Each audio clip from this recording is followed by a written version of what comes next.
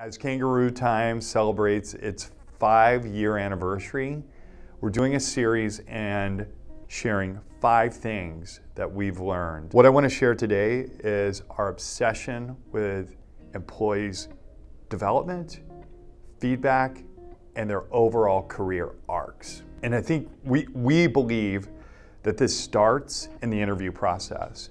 So having a clear understanding and setting expectations as to what the career arc of that employee will look like, and sharing the good and the bad.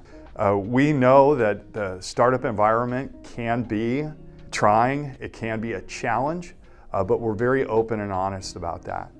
And in the first 30 days, we like to assure that check-ins happen, that we're documenting along the way and asking questions like, is this what you thought it was? These are dedicated efforts that have to be prioritized. These are things you can't miss. So at 30 days and at 90 days and from there on out, just having regular check-in. It's all about open communication. So when you ask the tough questions like, do you like it here? We've had to ready ourselves for answers that aren't so great and be responsive and react and ensure that we can align the new employee's journey with something that is palatable for them as they move along. Because in the end, it's all about growing each and every employee and finding the perfect spot for them in your organization.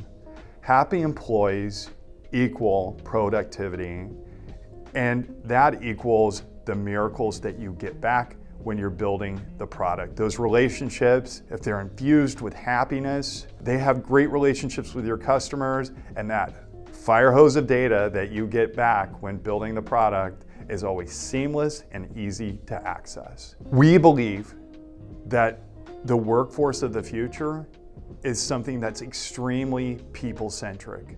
And those companies that want to build beautiful products and have very, very enduring futures will prioritize their people and do what's best for everybody in their workforce.